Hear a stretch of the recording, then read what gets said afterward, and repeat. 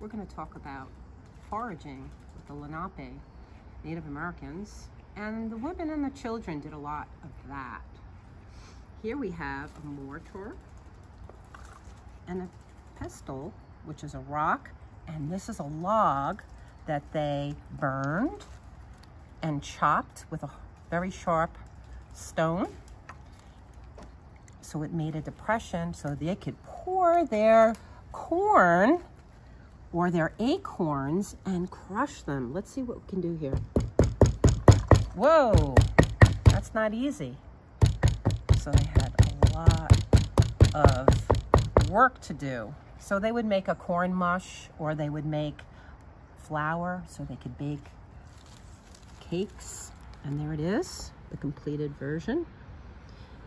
So they had corn, the three sisters, corn, squash, and beans that they grew. They also like to eat nuts and fruits and berries.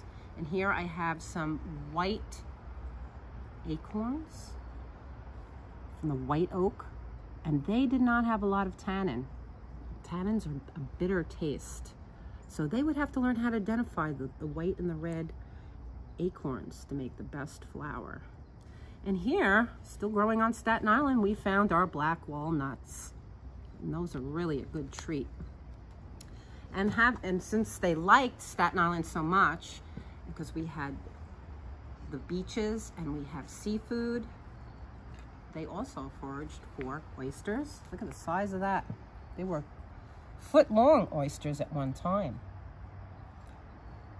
Hard-shell clams, scallops, and most important, the quahog shell with the beautiful purple that they would make into beads and then make jewelry or wampum. Okay, so we're foraging right now. I have my basket, and what we're looking at is the American beech tree and its nuts, and they're called beech nuts. Beech nuts, and they are high in protein and fat. The Native Americans would pick them, and the kids would probably go along. And if we open it up, look at this. Whoops. We have a three-sided seed. We have the shell, which is prickly. That's how it provides protection in nature. And they would open them up and just eat them. I think this is a little too green right now, but you take the hard shell. No, it's a little green. I can't really do it yet. But they would gather them. They would pop them in their mouths for snacks and when they're hunting, foraging, and bring them back to boil up and make beech nut oil, or put in their persimmon, which is a type of dried meat and fruit and nuts, sort of like a trail mix, flattened trail mix.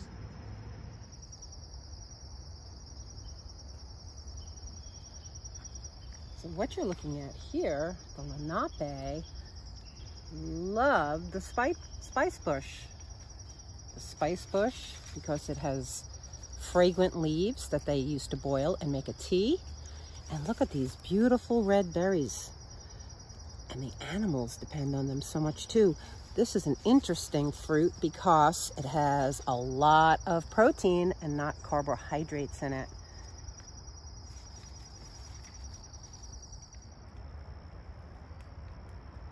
So the Native Americans, the Lenape, would forage for this tree, the black birch. And that's a very large black birch tree.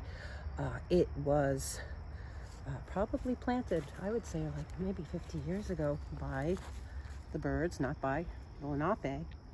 But this twig is so wonderful.